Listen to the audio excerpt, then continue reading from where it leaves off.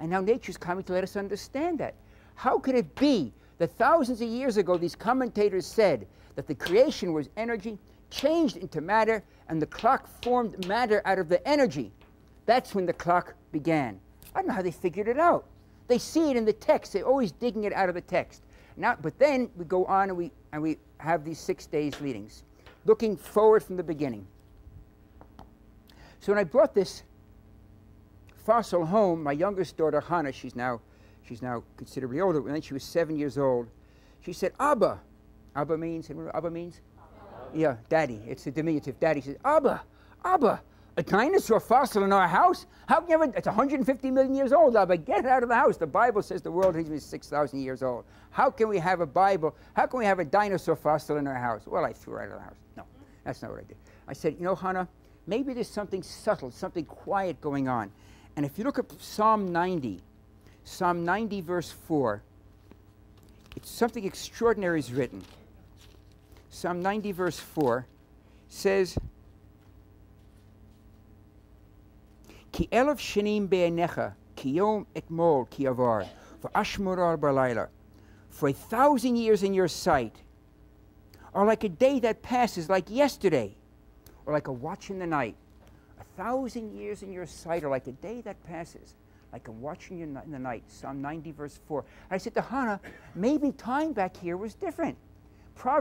Psalms talks about it already, that maybe there was something different in time.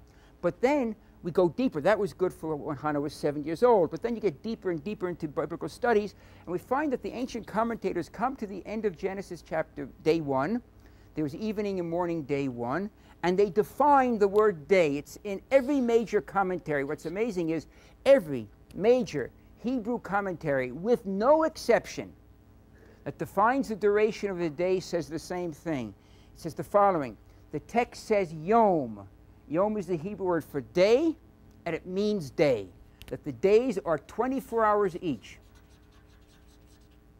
For those of you who might be into some ancient biblical commentary, these commentators are the Talmud, Rashi, and Nachmanides.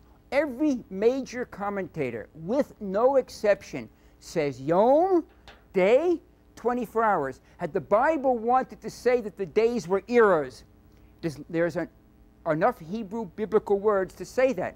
Because although the lexicon, the number of words, the number of different words in the Bible is fairly small, it's not like these huge dictionaries that go from wall to wall. Biblical Hebrew has several words for the passage of time, like yom, day, like tkufa, ona, moed, meaning indeterminate periods of time. But the Bible chose day, these commentators tell us, because it meant 24 hours each. But they continued, they contain all the ages of the universe. And that they learned from 2 sentences. These are the generations, Genesis chapter 2 verse 4. These are the generations of the heavens and the earth in the day that God made them.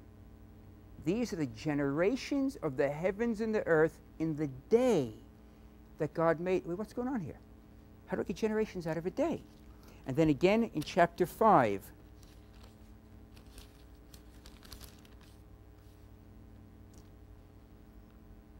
This is the book of the generations of Adam in the day that God created Adam. This is the book of the generations of Adam in the day that God created Adam. How do you get generations in a day? It's generations or it's a day. I mean, it's bad enough I got the sun on day 4. I mean, the Bible should get it right this time. How do you get generations in a day? And then it comes along Albert Einstein, the same person who taught us that energy and matter are 2 forms of the same thing, and discovered for the world that indeed generations and a day may pass in the same time. That viewing a day from a series of events from one perspective may have it appear as a day, and viewing it from another perspective may have it appear as generations, and they both pass in the same time. And to give you an example of the subtlety of this, it happened in our house several years ago when Hadass, my oldest daughter, now she's doing national service working with disturbed children. Men do 3 years in the Army, then if you're an officer, you do 1 or 2 extra years, and women do 1 or 2 years of national service if they can choose to be in the Army also. Hadass, my oldest daughter, is doing national service. But Hadassah was younger then. She was just 11. And we're talking about different ages and the age of the universe and how there can be billions of years and days. And we got to the point of Einstein's understanding that there can be, within a day, a long period of time. And we conjured up, we made believe a make-believe planet where time was so stretched out that time was just passing very slowly there, that while on the planet only 3 minutes would go by, just 3 minutes, on the Earth, 2 years would go by. We have 3 minutes on the planet, 2 years on the Earth. And Hadassah said, yeah, it's amazing, Abba. You mean there really can be such a place where 3 minutes will go by up there and only 2 years on the Earth? I said, yeah, and these places have to exist, not in the solar system, but elsewhere in the universe they do exist. So I said to Hadassah, and Hadassah said to me, in fact, she said, Abba, that's great. Send me to that place where only 3 minutes go by. I'll spend 3 minutes on that planet. I'll do 2 years worth of homework, because 2 years go around. I come back home, no homework for 2 years. Was Hadassah correct? She gets to the planet where 3 minutes go by, and 2 years go by on the Earth. Hadassah was 11 when she went. All her friends were 11. Anyone have an idea how much homework she'll get done? How much? 3 minutes worth of homework, right. Now when Hadassah comes back, she left when she was 11. How old will she be? 11 in 3 minutes. How old will her friends be? 13. Hadassah will be 11. Her friends will be 13. Hadassah will have lived out 3 minutes. Her friends will have lived out 2 years.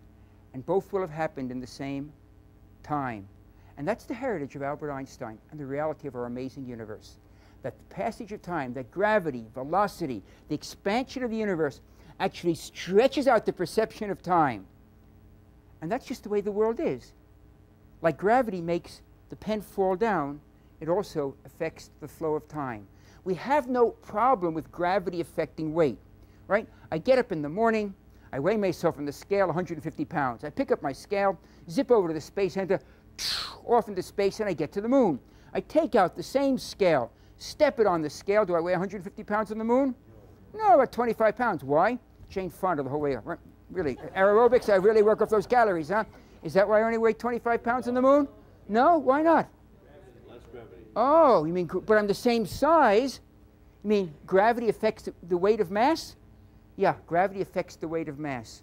It does the same thing to time, but not so extraordinarily, not so dramatically that you can feel it. The reason that no one has a problem with the same big belly, weighing 150 pounds up on the moon, but only weighing 25 pounds on the moon, is because on the Earth we feel that effect. When you get into an elevator, the elevator pushes up on your feet, and for an instant, to your feet, it feels like you weigh a little bit more because it's pressing up more weight. You go on a water slide, you get wet and wild, whoop, and you go down, I don't weigh anything for a second, right?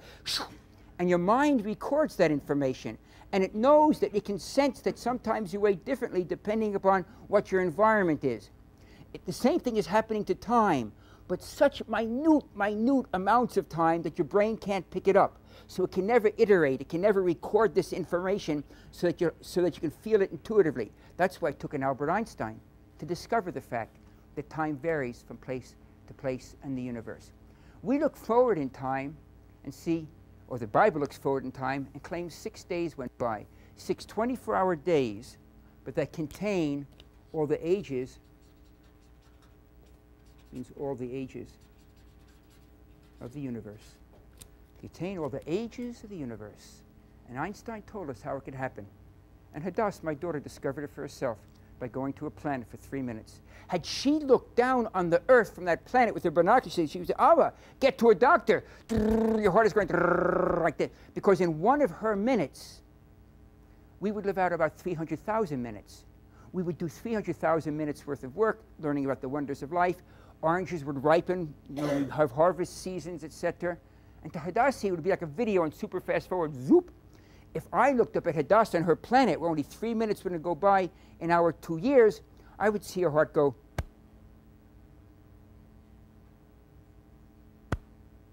Hadassah, you hibernating up there? She said, no, my heart's just fine. 1 beat a second, 60 a minute. What's the problem, Dad? Abba? And we'd both be correct. You see this difference only when you're looking over vast reaches of the cosmos. And that's what the Bible does. There was evening and morning, day one. The Bible says day one, Yom Echad, because the Bible sees time looking forward in time. We don't have that option. We look back in time. But science has opened the doors, pulled back the curtain on the mystery of time.